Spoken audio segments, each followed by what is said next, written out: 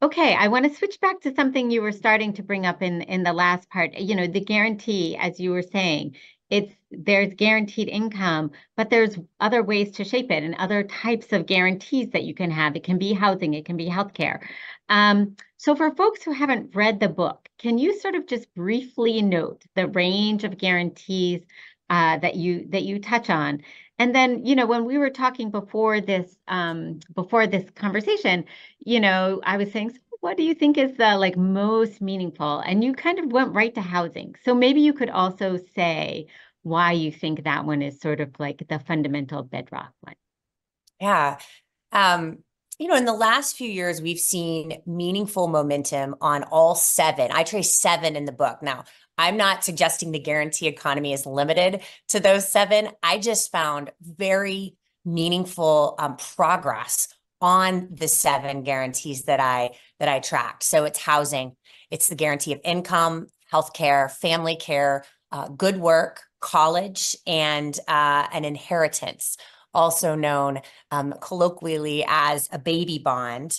And yeah, I live in California and my kid is 11. And over the last 11 years, we've seen the housing crisis explode in every corner of our state. And I think we're seeing that in cities across this country. What used to be invisible, poverty and insecurity, is now widely visible in streets across this country. And so I do think housing is one of the most important ones.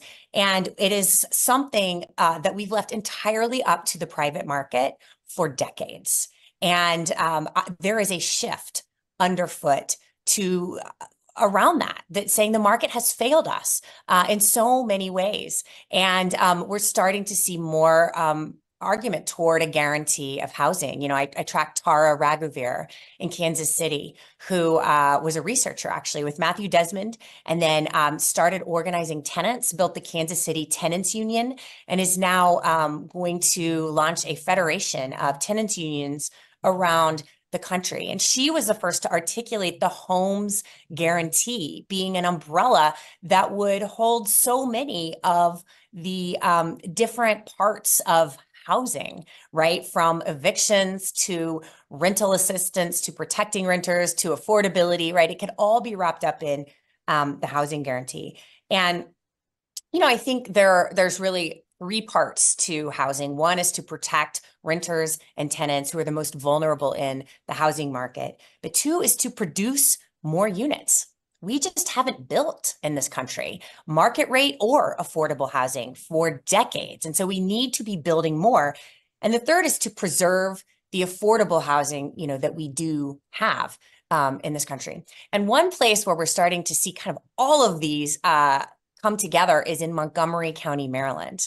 And the Housing Authority in Montgomery County, Maryland, has now built over 1,000 units, and there are thousands more planned that are kept permanently off the speculative market.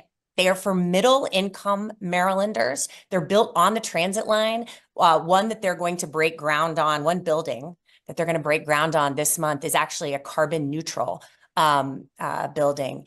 And it means that rent will be stable and people aren't kicked out of the units if they end up getting a better paying job, right? Or if something happens in their life and they lose their job, that the units are there and people can count on that housing. And housing authorities across the country are starting to take note of what's happening in Montgomery County, Maryland. So I leave that as one example of where we're starting to see the guarantee take shape.